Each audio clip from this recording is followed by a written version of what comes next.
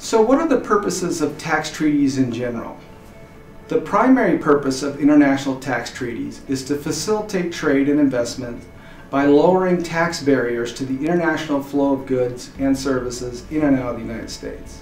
Secondarily, tax treaties are deemed to provide relief for double taxation. Example, where a foreign corporation is taxed both at home in its home jurisdiction and in the United States on the same income. A tax treaty can arrange it so that the income is only taxed in one jurisdiction versus two.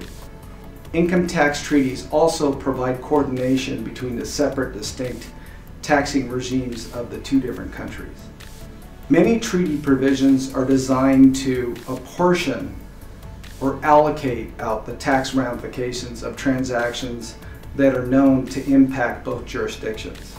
To this end, many treaties try and establish clauses where income is only taxable to one jurisdiction and not to the other. Tax treaties also attempt to put in place a path for the smooth facilitation of business transactions and exchanges between treaty participant nations that might be thwarted by an overly aggressive tax regime of one or other of the treaty participants.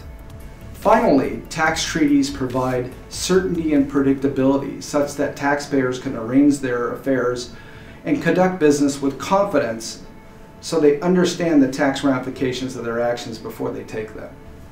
Provisions of an income tax treaty have the same force as U.S. domestic law. Matter of fact, if a domestic law and a treaty provision are in conflict with one another, the last one to have been promulgated prevails. Commonly, tax treaties have the effect of reducing a taxpayer's U.S. tax liability, not increasing it.